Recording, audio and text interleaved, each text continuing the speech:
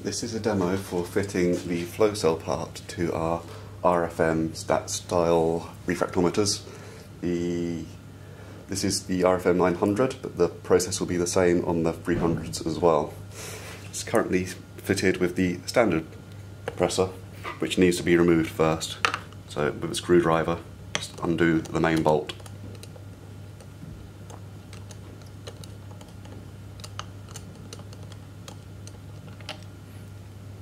You can put that to a side. There's an O-ring in the top and one in the bottom. You'll need one of the O-rings for the Flowcell. This is the Flowcell part, the RFM 900 micro version.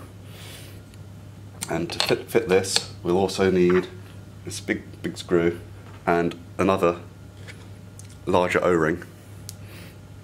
So the original O-ring stays in the top, and the bolt goes through there, and the thicker O-ring goes along the bottom. You can then screw this into the Flowcell part.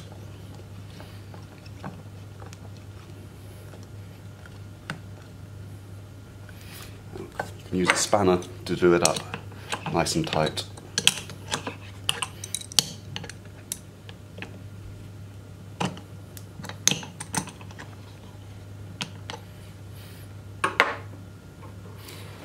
The next step is to make sure the arm can be latched down.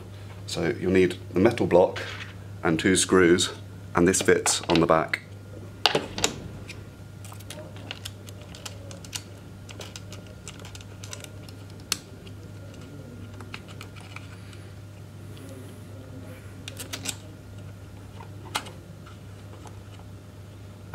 Then use an Allen key to tighten it all up.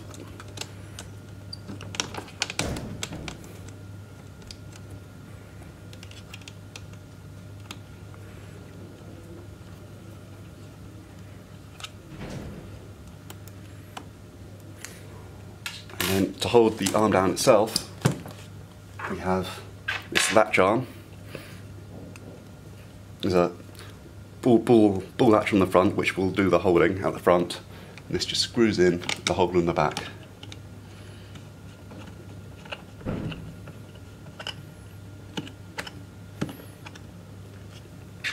Again, use the Allen key to tighten it up.